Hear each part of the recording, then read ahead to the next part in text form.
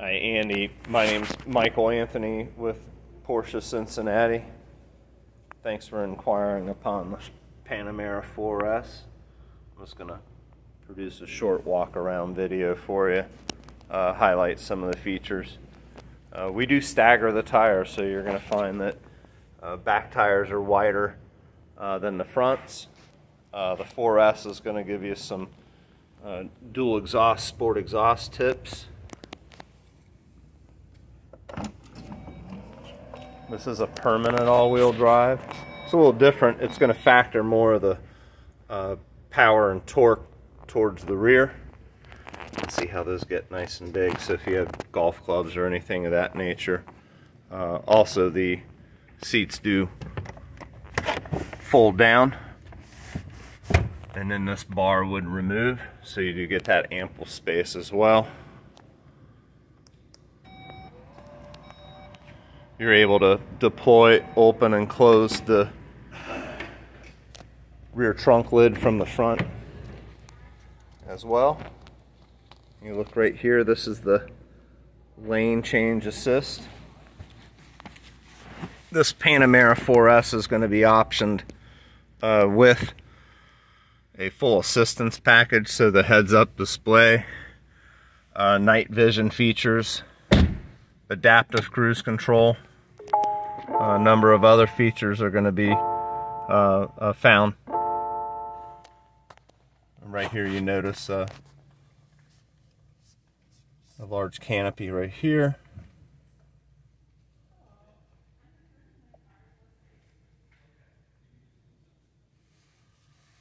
So right here you're going to see our new dynamic screen. So you have these color tile here. And then if you look, you see the red right there on the house.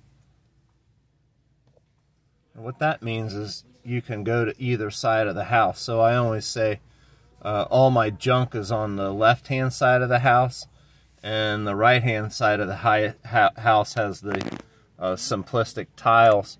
If you go in here and you just open up one of the tiles, you see how fast the processors are now.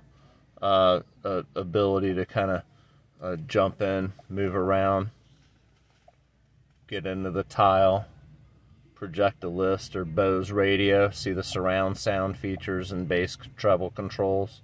They all erupt nicely.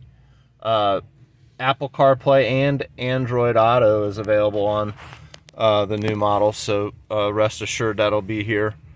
Notice nothing happening. You gotta,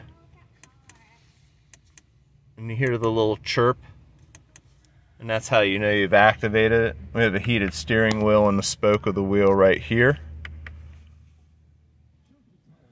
And then if you notice, we have our Sport Chrono feature. So see where my hand is here? I obviously have ability to manipulate my map features and things of that nature here. Click, click, zoom, zoom, back, back.